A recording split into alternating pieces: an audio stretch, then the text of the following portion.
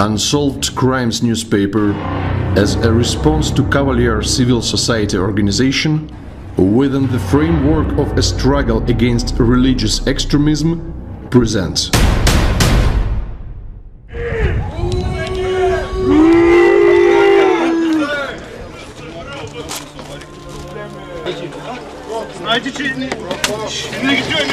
In this video fragments, you can see a radical unit of an anti-cult organization doing its regular commercial order to eliminate undesirable competitors.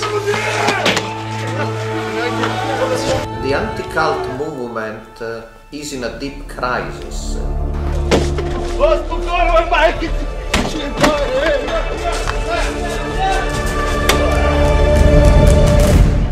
Of the anti-cultists looking for new cults. We are trying to count people against cults, against so-called hate-monger organizations that hate people. Adherents of sects are miserable people that became victims of these organizations.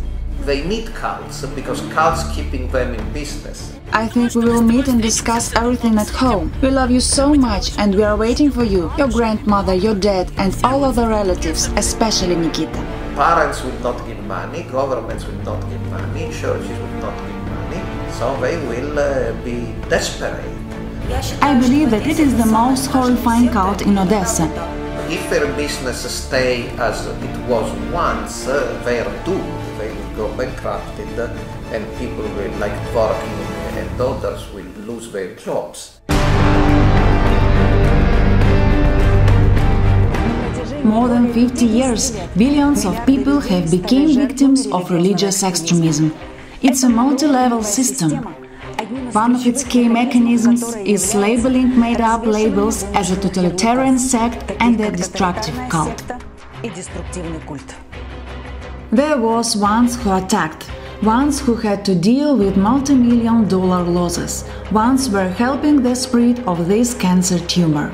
Over the last 50 years, there was no systemic solution to this phenomenon. However, in 2014, a group of French, Ukrainian and Russian extremists made a mistake. They have chosen an extremely unfortunate target to attack. Actually, by pretending to be so sweet and cute, Oleg Maltsev defrauds people of their money, apartments, deceives them. I wrote about illegal activities that are done by this cult. This girl who was learning by heart that she is an idiot, we managed to rescue from the cult. A long rehabilitation period is waiting her. Maltsev doesn't let anybody to live easily. So I believe you are targeted because they desperately need to find new cults and new parents concerned with cults who will give money to them.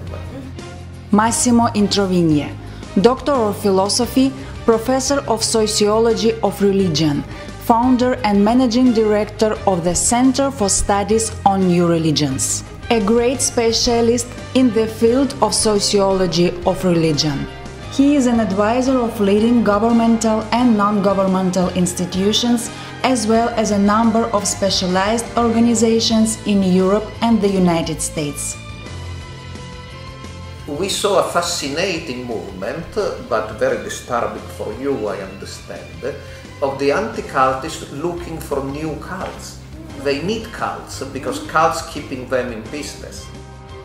As a result of attacks from extremist groups, applied scientist Oleg Maltsev have no choice but to create a unique system which is able not only to prevent but to seize activities from religious extremists. We constructed a system that can protect legitimate interests of citizens, legal entities and certain circles from such a phenomenon which is like a cancer tumor and is called religious extremism. Oleg Maltsev, lawyer, financier, chief founder of the public association KAVALYER. Its key task is combating religious extremism, regardless of the country and dominating religion.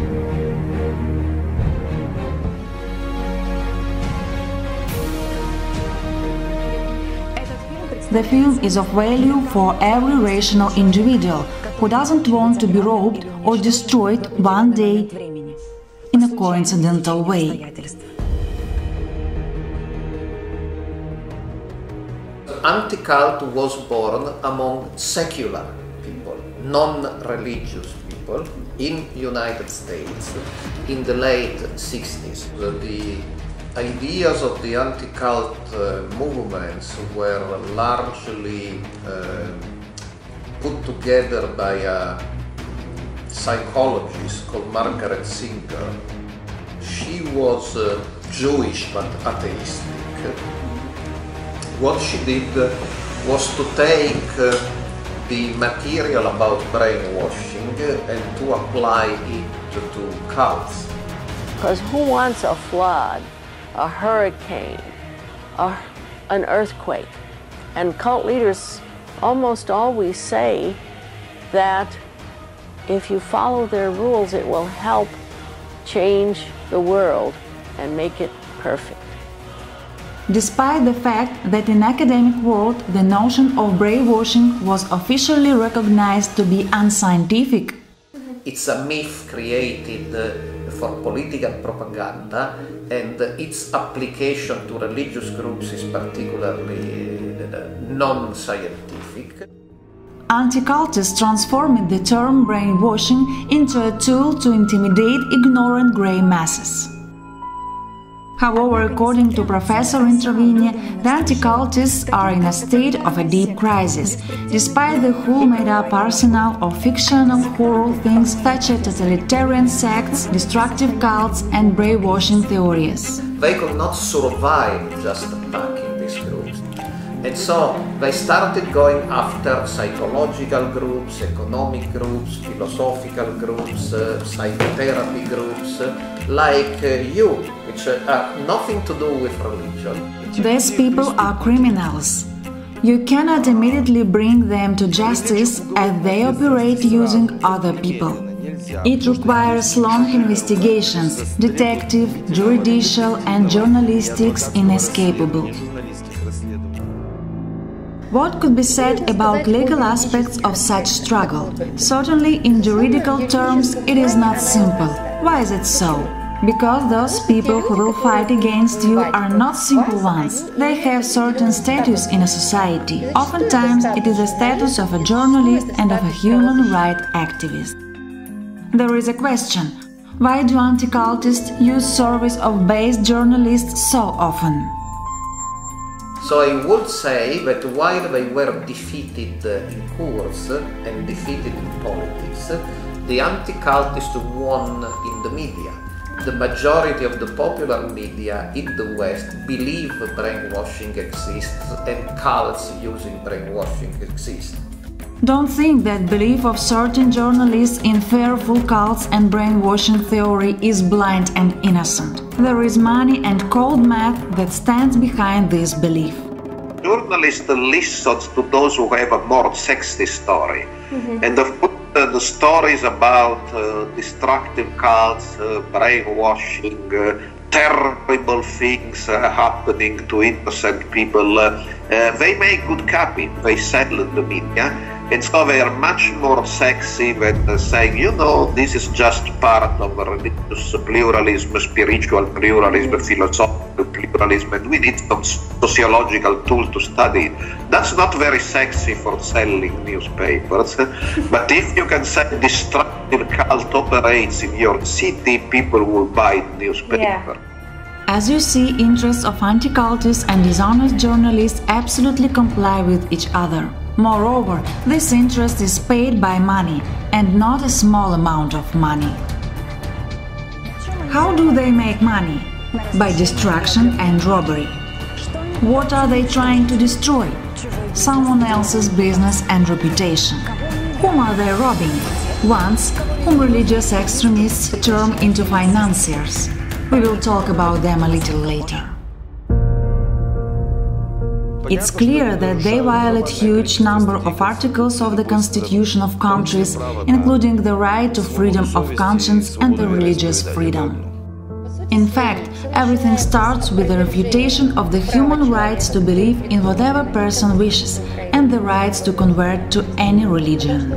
All these rights are guaranteed by Ukrainian constitution and the international law. The most important thing is that you shouldn't violate other person's rights. You may believe even in the cactus that grows on the moon. It's your own business. No one has a right to impose his or her own opinion, beliefs, worldview to the other. It is against law. In order to do this kind of commercial activity, anti-cultists had to justify their actions before the society. So they came up with a trustful excuse: we save people from cults. In this case, it's not so important whether a particular organization has any relation to religious activity or whether it commits any crimes. The main thing is that rescue motive looks noble in the eyes of society, which means they may start attacking and implementing next commercial order. This is how one of the key issues of this film looks like. Who benefit from anti-cult organizations? From whose silent permission all these activities are carried out? Who finances all these structures? That's an interesting question. Normally they have three sources of financement. Three sources: parents, governments and churches. It becomes quite interesting. What are parents doing in this list and how are they able to finance activities of religious extremists?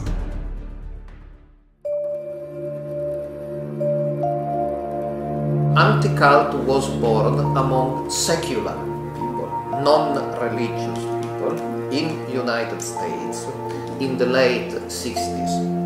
These are very secular parents, never gave a religious education to their children, and the children have been sent mostly to California to study in a prestigious university, to become lawyers, doctors, accountants, and they phone the parents and say, you know, I'm quitting the university because I want to work full-time for Reverend Moon for free.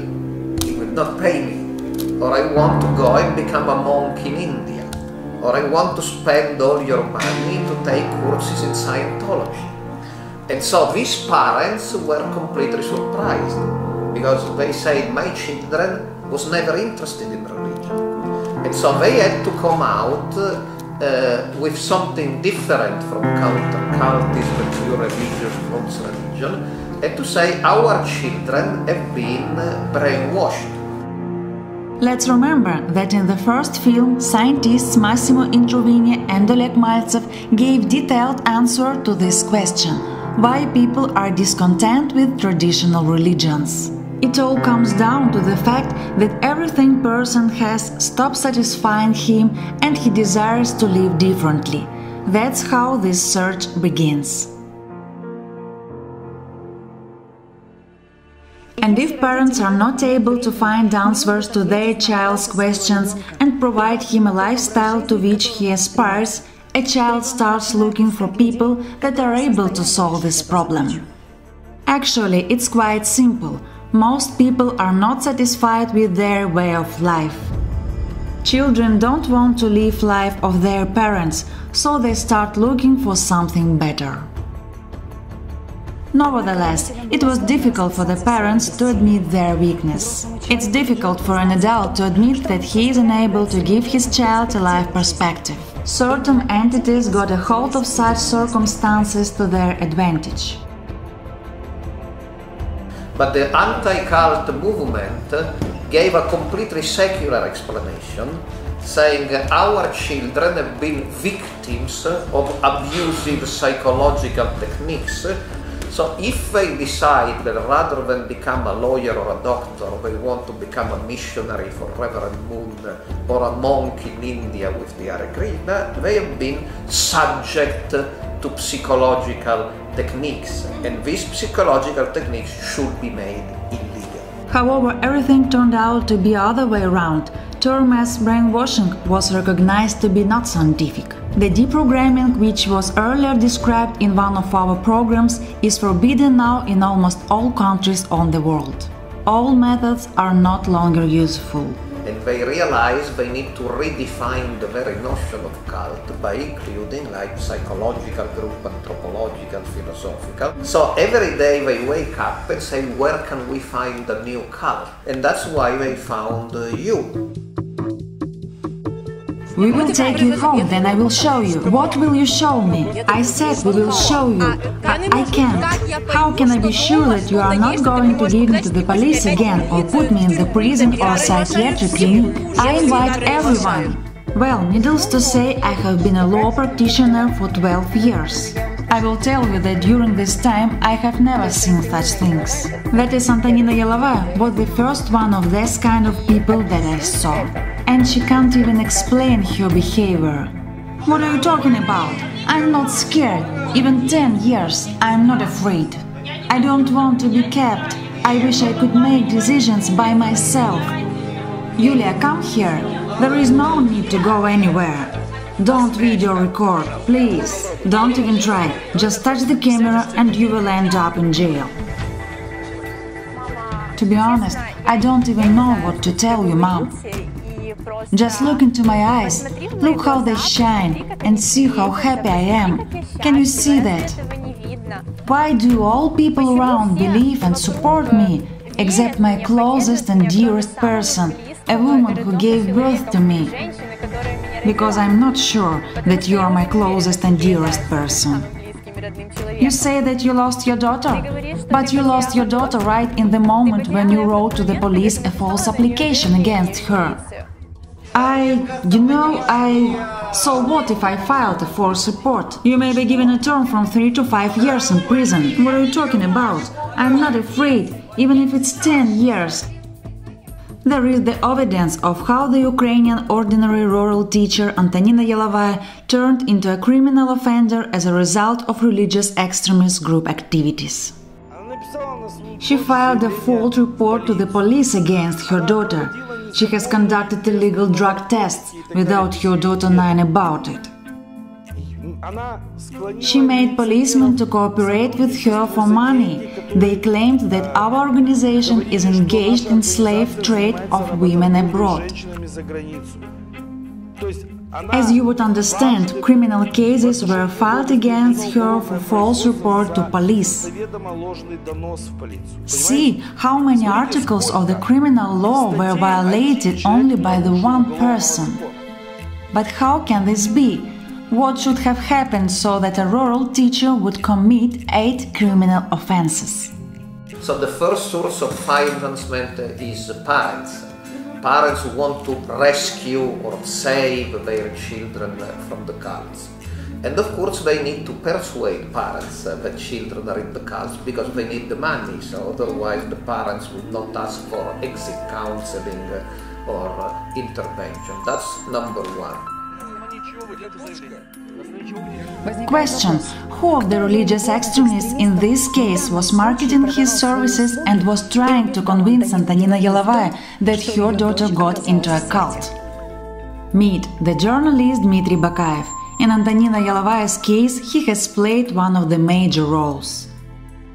This girl who was learning by heart that she is an idiot, we managed to rescue from the cult. A long rehabilitation period is waiting her. Maltsev doesn't let anybody to live easily. Mr. Bakayev doesn't even hide his relations with religious extremists.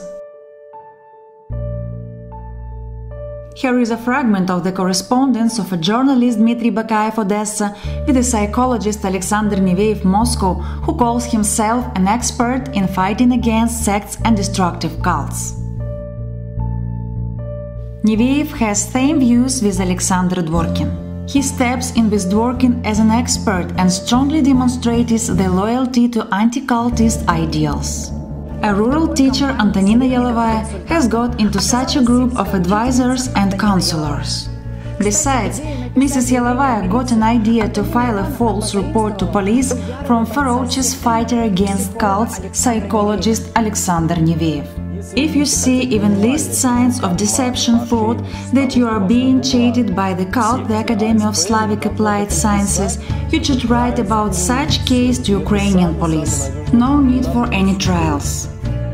As you can see, religious extremists' advice do not end well. And it has always been this way, from the beginning of an anti-cult movement. The anti-cult movement originally were a group of parents, secular parents who were concerned with the fact that their children joined these strange movements. Originally they were just parents, but then these parents started going to see two types of professionals, psychologists and lawyers. And this is true. For a long period of time, psychologist Alexander Neveyev has been carrying out his anti-cult activities in cooperation with a lawyer, Yuri Abramov.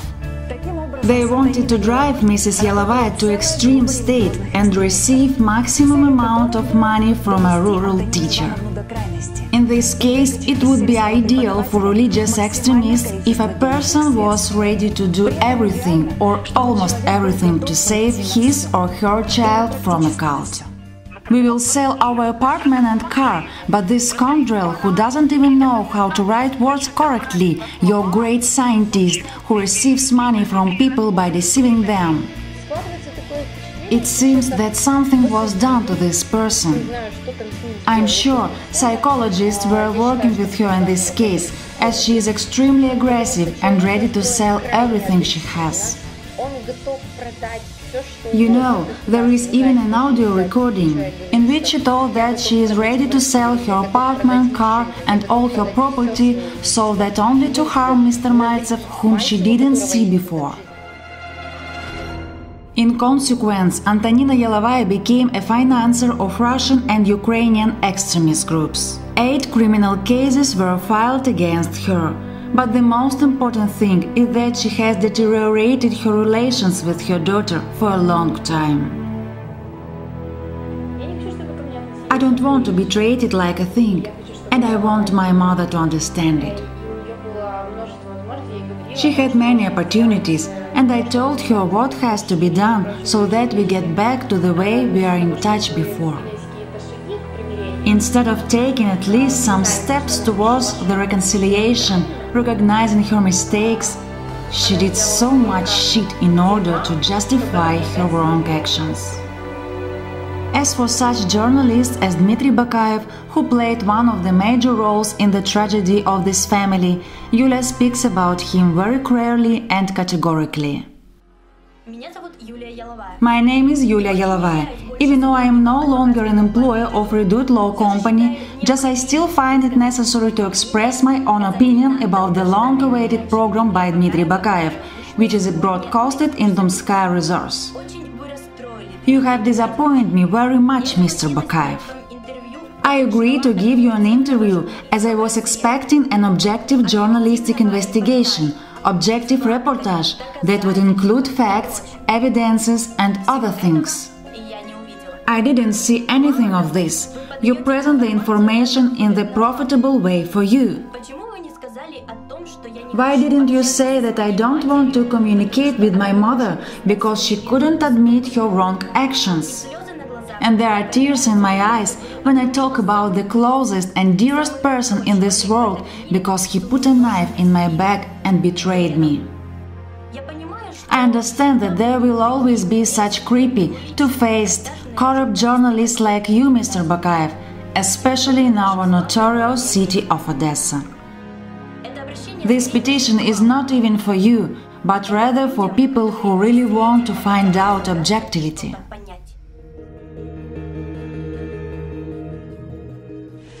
Let me remind you that Professor Intravinia pointed out that parents, church and governments as key sources of founding the anti-cult organizations. The situation involving parents in the financing the anti-cultists is now cleared. Let's take a look at the second source, the church. If they manage to ally with the counter-cult, they can get money from the churches. And that's the case with Dworkin. Dworkin gets money from the Orthodox Church. But why does Russian Orthodox Church needs to interact with such religious extremists as Alexander Dworkin? Counter-cult is a movement within a fixed religion. So we say we are the Catholic religion, we have the truth. So if we take a child and we indoctrinate in the truth, it's all right. If Jehovah's Witnesses take a child and indoctrinate in their doctrine, which is a false doctrine, that's bad. So the truth is good, the falsehood is bad. But that's the counter cult. By the way, in the case of Antonina Yelovaya, we also see some trace of a church. Don't sell your parents for money, you will be sorry later, you are being deceived. Their fears are irrational, I mean there is no logic in them. Also, there is no logic in the accusations. The accusations appear to be extremely irrational, from fears. You are godless. I'm giving you the opportunity, as you won't escape the God's punishment. Everything is clear. Here you can see that there is a very powerful struggle on the other side. All roads lead to the temple. Go and pray. They are good professionals. The fact is that in times of socialism, none of the secretaries of the Communist Party could argue with a churchman at any case. I'm sure that there are people of church that are responsible for this project. God gives me things, so I don't need it. Spiritually, I am more rich than you. Here we see that a person came out of the reality and objectivity. He is surely under the influence of the religious worldview. Antonina Yelovaya is a bright example of how the anti-cultists and persons who have direct relation to Russian Orthodox Church turn people into controlled torpedoes, which are then directed towards undesirable persons and organizations. These people are very much intimidated, and with certain people. What's going on? People who carried out attacks on our businesses and against Oleg Maltsev were watching who was employed at our companies. Then they found parents of these people and intimidated them by the fact that Oleg Maltsev had a cult, where the various crimes against the employees of the company were regularly committed. In the end, parents, being unable to assess the situation rationally, without having their own opinion, started attacking Mr. Maltsev and our companies like the torpedoes or kamikazes. However, there is another striking example, when the counter-cult and anti-cult movements unite not only into an organization, but they also create their joint media products. Just imagine a November evening when the members of our law company were engaged in their business, and Oleg Maltsev, who is also an employee of our law company and scientist, the director of the Scientific Research Institute, the International Fate Analysis Community, was busy with his scientific work. Suddenly we received a phone call from a journalist, Maria KAVALYER. She said that she was making a reportage about Oleg Maltsev for more than a week. This reportage had to come out in a day, so if we want, we could surely give the interview and take part in her journalistic investigation. But if we didn't want to be interviewed, there would be a program about Oleg Maltsev anyways. We knew that if the program had to be out in a day and they let us know about that fact only the day before its release, so the program had to be out despite the fact that we didn't take any part in that investigation. The victims are looking for him all over Europe, but he settled in Odessa. Is Oleg Maltsev a great scientist or a big scoundrel? Answers are in our investigation. As you can see, there are already familiar faces in the reportage. For example, Yuri Abramov from Moscow, a religious extremist and colleague of Alexander Neveev and Alexander Dvorkin. Also, Tata Markova, a representative of the Orthodox Church, stands as the one of the speakers and represented in the program rather neutral. Sometimes another definition is used, I mean the term totalitarian destructive cult. Probably one of the main features is a cult of a charismatic leader. Maltsev came to the point that he asked everyone to call him the king. Actually, Tata Markova is a bright representative of an apologetic branch of Russian Orthodox Church in Odessa. She is a teacher at Sunday school at the St. Alexei Temple. She used this activity as her cover. Please note that so-called culture theorist Markova used the terms which were invented by an anti-cultist working in the mid-90s.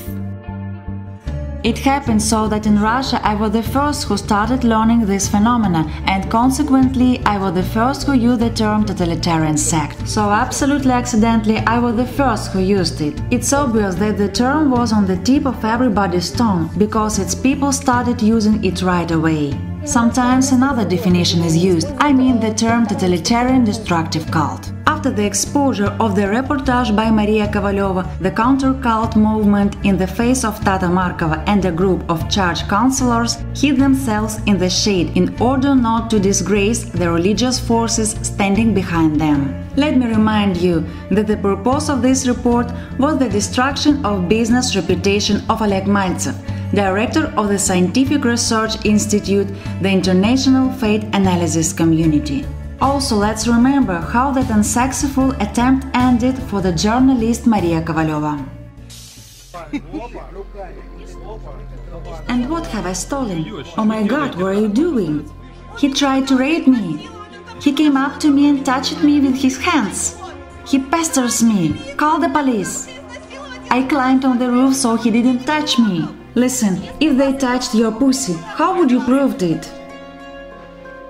By the way, Maltsev is fat and ugly. However, long before dances of the roof of the law company, journalist Maria Kavalyeva did another even bigger foolish thing. In her reportage, he tried to represent a citizen of Ukraine, Olga Gutovskaya, as a victim. Olga Gutovskaya was literally stripped on her underpants. Now she works in a lingerie store, but 2 years ago she owned a jeep and was expecting a share on the business during divorce. She complains that Maltsev personally promised her to give all those benefits.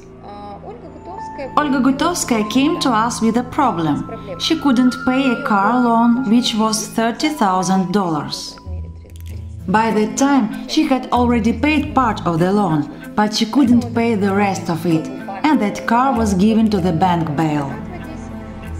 So she was forced to give a car for a rent in Odessa, so that the bank couldn't take it from her. She paid the loan from money rent from car rental. But when she met Oleg Maltsev, she had accumulated a debt of $3,000, which she couldn't pay, and bank was going to take away her car.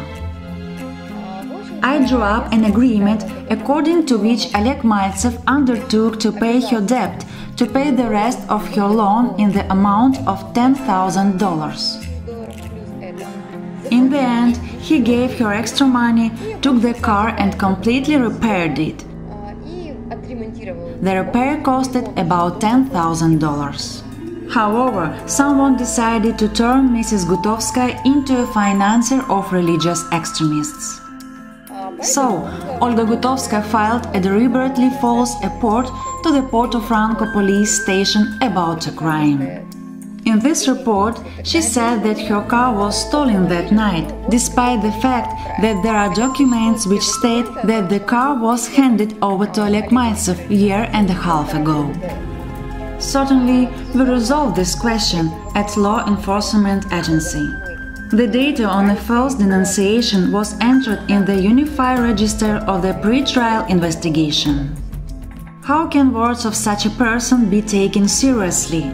But religious extremist Maria Kavalyeva thought that Gutovskaya was able to play a certain role in her reportage.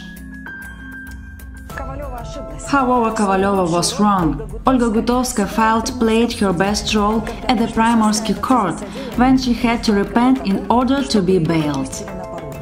Olga Gutovskaya admitted that she filed a deliberately false report about the crime. As you remember, Antonina Yelovaya acted in the same way. It is called a false accusation. Do you plead guilty to the fact that you filed such a false report? Yes, and I'm very sorry. Do you plead guilty? I plead guilty, and I'm really very sorry. It is obvious that the manner and character of the actions are the same. Whose advice did they implement? Who were their counselors? You have to write an application about such cases to the Ukrainian police. There is no need for any trials. We should know that methods that are used by anti-cultists and counter-cultists are of the same type, and they're algorithmic. Mainly, it's an appeal to law enforcement agencies, usage of ones who speak on web, internet trolling, using people that torpedoes fired from a submarine at ship, or usage as a dog or a monkey. I mean, a dog is unleashed. A monkey comes to your office and starts tearing up the curtains, crashing computers, and so forth. They can come to your office and make a scandal, an uproar. They can organize meetings near your office. They can do everything. And all the things remind me of an episode of the film A Man from the Boulevard des Capucines. What can you do for money? I can do everything for money. Regardless of the country and social status, religious extremists have only two goals: to rob and to destroy. There is always a customer and a financier. Anyone can become the next victim. It can be a businessman, politician, sportsman, academic, or a person growth coach. The anti-cults are omnivorous. It is important to understand that there is a solution to this problem, regardless of who is funding such criminal activities: parents, state, or church. Now religious extremists have only one perspective in their life, and it's a dog. Remember, a person who agreed to cooperate with the religious extremists always sit down on a dock. There is no doubt that a dog is waiting for him. However, the question remains, how long will it take? When criminal proceedings are already initiated, there is no doubt that sooner or later this person will get a sentence. I have been working in this area for a long time, but I have never seen a person with such a legal mindset as Oleg Maltsev. What allowed us to stop these attacks? You know, when I interviewed Patricia Duval, my colleague from France, she immediately answered my question what to do in such situation. She said, counterattack. My answer is counterattack. Counterattack on fakers. Expose what they are, what their interest is, why they do it. Everything happened exactly this way. The team consisted of religious extremists such as Dvorkin, Neveev, Abramov, Kovalyeva, Kasim, Lysy, Bakayev, Mikhailenko and Podnebesnaya. They were stopped. We cannot say that it is not possible to bring them to justice. It's not true. You can sue journalists, but trial will take a very long time. That's why we need completely different methods of struggle with them. It must be a method that will make their blood freeze in their veins, but it must be done strictly within the framework of the legislation. I mean, the blood may freeze even within the framework of the existing legislation. More than 10 criminal cases are initiated against all those persons. Currently, some of them are under criminal investigation. In addition, one of the journalists, Dmitry Mikhailenko, strangely put an end to his career. Lawyer Yuri Abramov, Moscow, also strangely stopped his legal practice. According to an operation information, he became a taxi driver. I believe that in such situations, people should actively protect themselves. One should never let anyone to slid mud at you delve, as it is just a first step.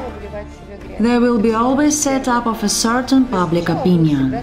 Later you will receive an application about a criminal offense committed by you, and it doesn't matter whether you committed this crime or not. By that time they will have already formed this public opinion.